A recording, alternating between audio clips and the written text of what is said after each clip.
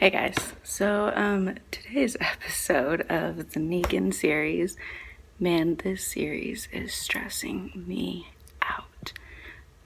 So I know Negan is super controversial and some of you guys are mad that I'm giving him a platform, which I get because he's like a super like not good guy and I know that. But I really think there's more to the story and there are we need to look at it from all sides, and we'll look at it from his side eventually, but I really think we need to look at it from all sides. So today we are looking at the enemies of Negan.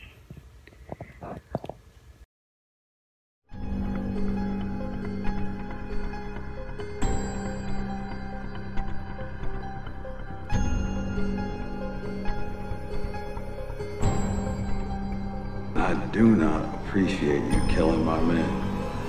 So now, I'm gonna beat the holy hell out of one of you. So, like I said, we're gonna be talking to the enemies of Negan today. We're gonna be talking to Rick, and we have a walker that's gonna speak out for kind of like zombie kind and tell us what it's like living in a world that's kind of run by people like Rick and Negan. If you remember from my last series, we had my friend Katie, who's a licensed therapist here on YouTube, kind of help us handle that conversation. Well, we don't have her this time, but she did give us another resource, like how she used her BDSM. Shane, I think you mean the DSM? Right, same thing. We are going to use this book on monster theory and monster culture to kind of supplement our interviews. So, without further ado, let's get into the interviews. So Rick, it's nice to finally meet you. I'm Shane, this is Andrew. Hey, nice to meet you, great name. Oh, back at you. So, let's just address the elephant in the room. Negan. Negan's a piece of shit. He's what's wrong with the apocalyptic world. Alright, let's explore that a little bit. What kind of makes you... Let me stop you there. Hold on. Last guy named Shane I knew, he was a real asshole. So I just want to ask you a few questions, find out what kind of person you are. Okay, fair enough. I love dogs. I have 2 of them. How many walkers have you killed? I'm sorry? How many walkers have you killed? None, right? None? Yeah. None? Yeah. Okay. How many people have you killed? Oh my god, none. I think that answers my last question. Okay, Hold on. Bang! Oh god! Sorry about that. It's like they're trying to talk to us. Yeah, you know, I've been trying to figure that out for like 9 seasons now. Anyways, so, Negan, why all of the hate? Were you 2 really that different? Like, I know he, like, murdered your friends in cold blood right in front of you, tried to make you cut your son's arm off, but, like, well, you were in similar... Let me stop you there. I think you answered your own question there, mate. Okay, well, this has been great. It was good meeting you. You too. Hey, put those things away. So yeah, this is good. Yeah. All right. Oh my god, is this her house? No, Shane, this is a public building. I told you this like an hour ago. Oh, okay. All right. Watch the curb. Moving on. Yeah, it's important. So, like, this interview, like, she's a zombie. Is she gonna smell? Like, is that bad to ask? Is that offensive? I honestly don't know. Okay, I mean, she's a zombie, like, biologically. Yeah, biologically. And, like, she's the undead. So is she living? Is she dead? Is she in limbo? I mean, like, are we about to interview basically a demon? Does she think like we do? Like, does her brain function in the same way? I guess that's what we're about to figure out. All right. Hey. Oh.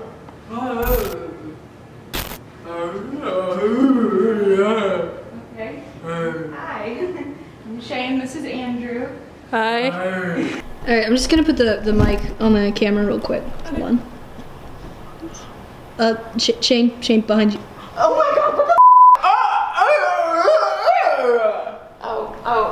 there's a spider on my back. Thank you. I'm sorry. I'm sorry. Oh god. Okay, so do you want to tell us a little bit about what it's like living in this human post-apocalyptic world?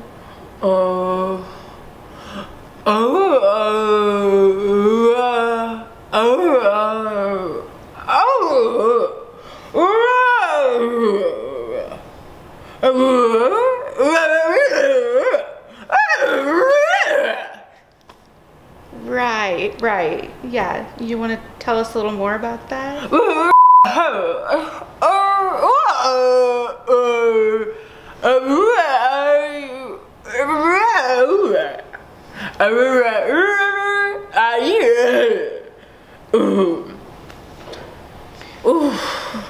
Right. I totally relate. Okay, so we're back with our zombie. So you were telling us about how you feel very marginalized. So let's get a little more specific with kind of what you're battling in this world. Can you tell us a little bit about how you and maybe the rest of the zombies feel about Rick and Negan?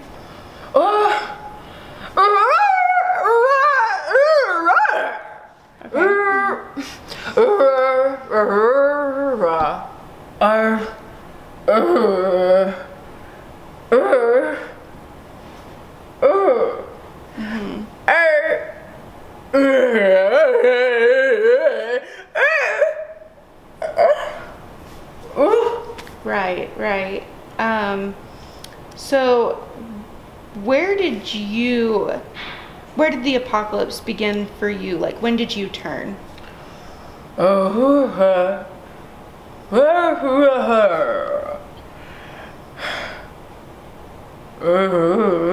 this is America. Under my I got the strength. Hey.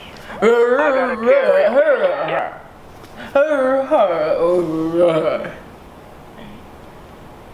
Well, it was great talking to you, and I'm glad that we got your side, because I feel like a lot of people that talk about the apocalypse don't think about how, you know, the zombies feel and things. So I hope you and zombie kind of feel heard in this work. So yeah. All right, yeah.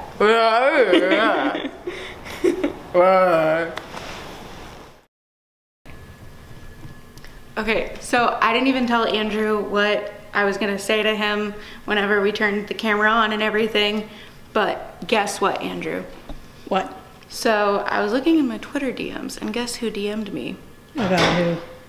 Negan.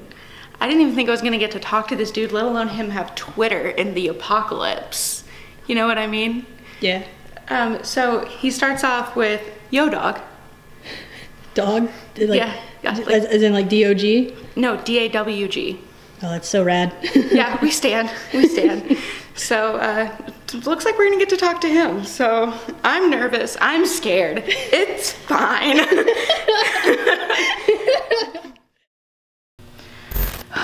Okay guys, so we're about to go in to talk to Negan.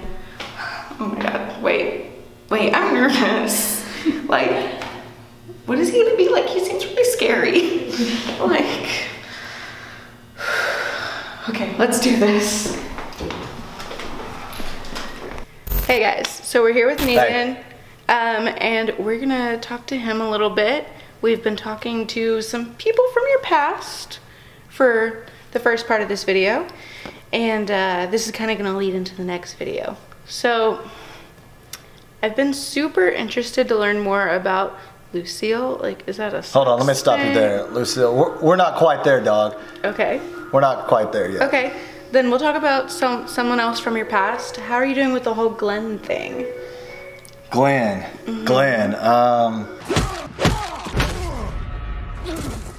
Oh yeah, Glenn. That little took it like a champ. Okay, clear, okay, so, maybe, okay. All right. So, since you brought her out. I saw you staring at her. Great. So, hey guys, for my fans at home, I've read a fan theory that Lucille represents your wife. Okay, dog, I think we're good enough to talk on her. Okay. This is Lucille, and she's awesome.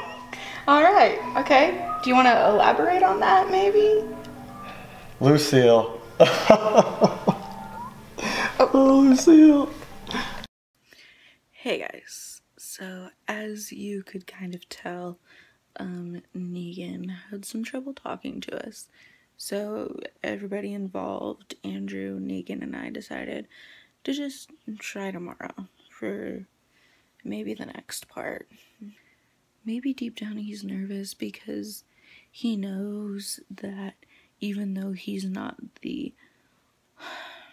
I don't think he's the only bad guy. I don't know. He can't be.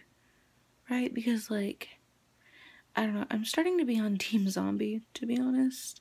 But I just kind of wanted to explain that. And it was a really abrupt cut. And I wasn't going to include it, but Andrew thought we needed it. So, yeah. Hopefully that next interview will come tomorrow. So just wanted to fill you guys in on that and explain why that was like that. Okay, so I'm sitting here and like, it's the day before the Negan interview. And I can't sleep and I can't, like... Shane, I'm nervous for you. Be careful, okay? What's he gonna do? Use his bat on me?